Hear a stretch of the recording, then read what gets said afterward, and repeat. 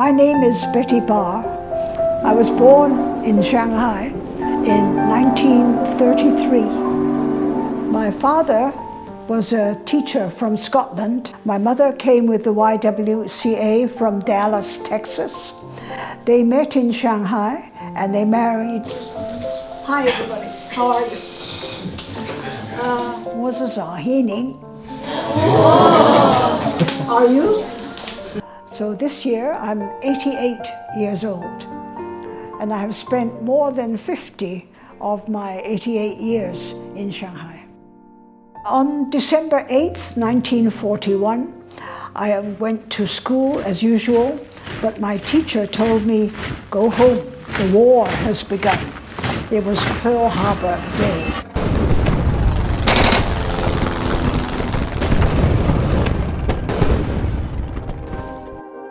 I was with my parents and my elder brother in what was called Longhua Civil Assembly Center. I was aged 10 to 12 in the camp. During that time, there were 1,800 people within the barbed wire. Of course, we could not get out, and the lack of freedom. That internment camp, as it actually was on the site of Shanghai High School. In recent years, they have invited me to go and give a talk on the spot where I was interned for 2.5 years.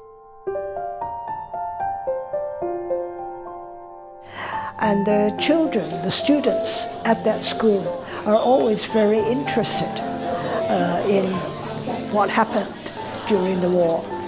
In fact, this year, when I finished the talk, I said to them very seriously, I think it's very important for young people to work hard for peace. Nobody wants war again.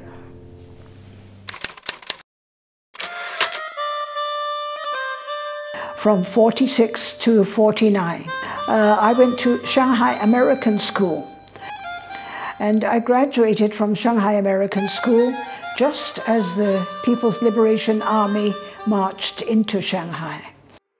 Before the PLA came into Shanghai, we had no idea what to expect.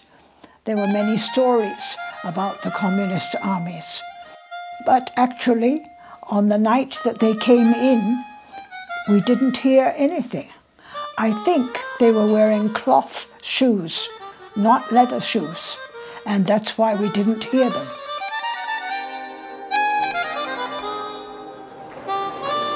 In the summer of 49, there was a large victory parade along the Bund.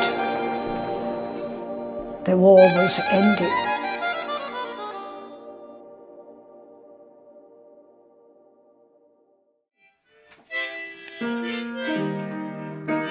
After my retirement, my husband and I have written several books. One was about our childhoods. It's called Shanghai Boy, Shanghai Girl. Many Westerners really don't know much about China.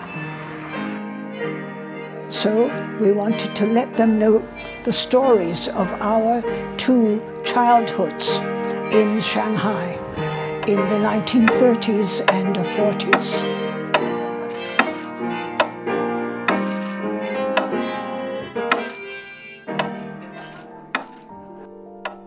I always say I am a Shanghai Ren. Shanghai is my home. I love Shanghai. 我是上海人。